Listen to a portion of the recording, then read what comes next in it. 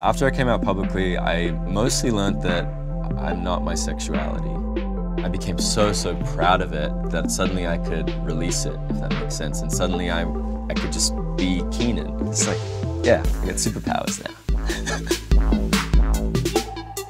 My professional and personal work expresses pride because I follow my feelings. That's what leads me. Work and your self-pride should be like one thing. So I make sure I carry it through everything that I do, just because otherwise I'm not really going to make anything that speaks to me or speaks to that many other people.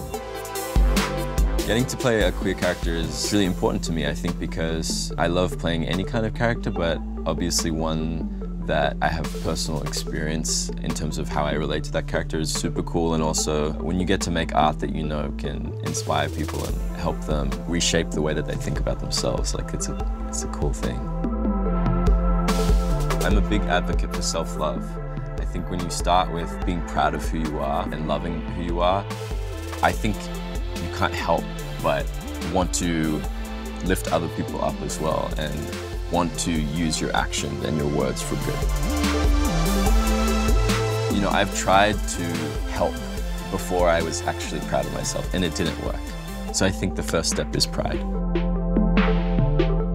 I think it's extremely important to continue to celebrate pride. I think as human beings, we can make discoveries and we can learn these beautiful lessons, but reminders are key, because there's so much distraction and so much going on in the world.